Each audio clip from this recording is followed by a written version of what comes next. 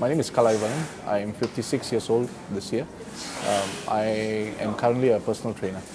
With disabled powerlifting or para powerlifting, we all lie flat on a bench and press, that's all. Powerlifting requires a bit of position. We are required to actually bring the bar to our chest, keep it motionless, and press, and make sure our arms lock out evenly.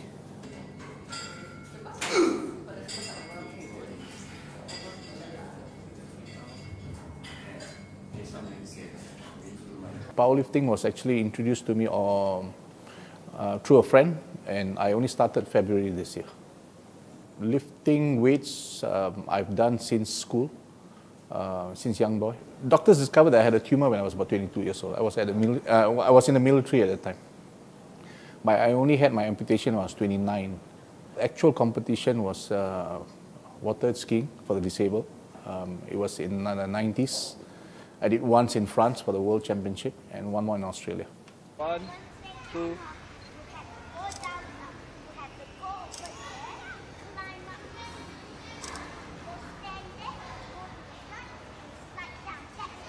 I've got to watch what I do, take care of my shoulders, my arms. I'm on a pair of crutches. I walk a lot. And now I limit my walking because I don't want my shoulders or my arms to be overly taxed.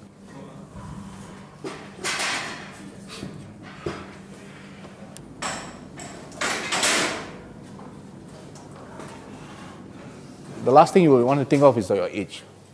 It's whether you would like to do it, whether you can train to do it, and if somebody is able to teach you, why not? Yeah.